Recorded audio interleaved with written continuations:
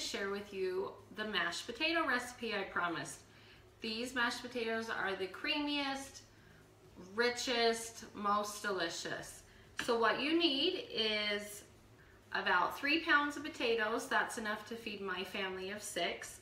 And chop them up all about the same size. I prefer the yellow potatoes because the peels aren't as thick. And I prefer potato peels, my husband doesn't. And so we compromise and I just get the thin potato peels.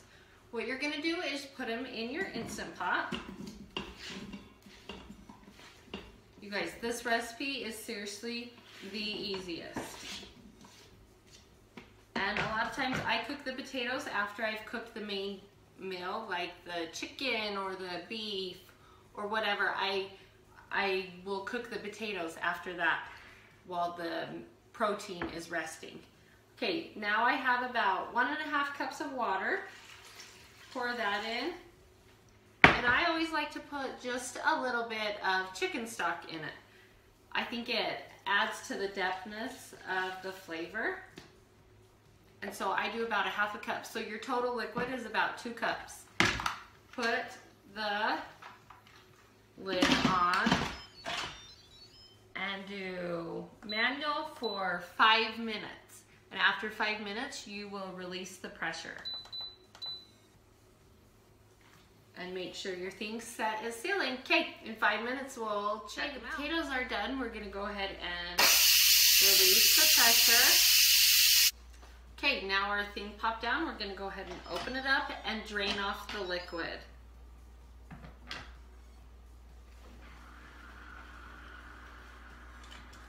Be very careful, this pan is very hot.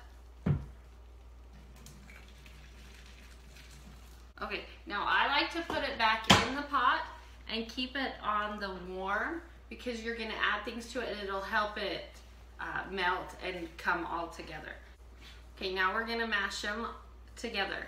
I like to use this potato masher because I still like texture in my potatoes. I don't like them to be super smooth and I feel like they get kind of gloppy and gluey.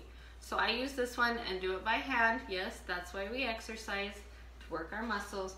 So just start smashing them till you get them the texture that you want. And you can add in 1/2 cube of butter and get that melting as you smash it.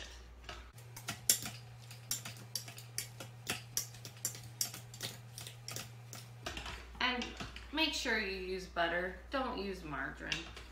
Come on. If we're gonna eat potatoes, we might as well do them right.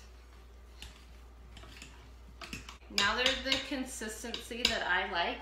I'm gonna add in 2 ounces of cream cheese. I really like the creaminess that this cream cheese gives to the potatoes. It adds just a little something, something. So mix that all together. You guys, there's a fly that keeps buzzing. It's driving me crazy. Now that that's all nice and melted and they're getting super creamy, go ahead and add in some milk. You can add in cream, you can add in 1/2 and 1/2. Mine's 2% milk. And get them how you want. I probably just added about 1/2 cup of milk. Okay, here they are so far. Now we're gonna season them. So put in some pepper. And if you recall, we kind of like our pepper around here.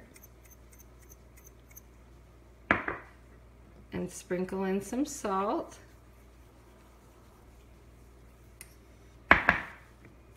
And I also like to add in a little bit of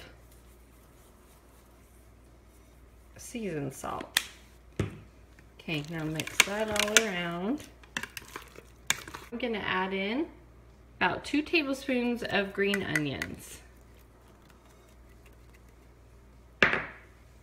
Stir it together. Dish it all up and enjoy. These potatoes are so good, so easy, so fast, a good side dish to put with any of your meals. We're gonna go and enjoy our potatoes, and I hope you guys make it. Leave a comment down below if you decide to make these potatoes and let me know what you think. Give this video a thumbs up and subscribe down below. We'll see you guys next time. Bye-bye.